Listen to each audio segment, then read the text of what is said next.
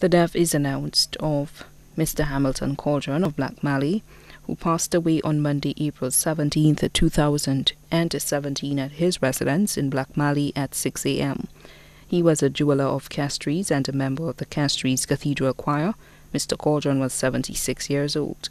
He was predeceased by his mother, Evelina Calderon, Father Francis Calderon, past jeweler of Castries, Brother William Calderon, also known as Shyhawk, his son Sammy Calderon, past jewelers of Castries, and niece Michelle Calderon. The funeral arrangements of the late Hamilton Calderon will be announced in a subsequent broadcast.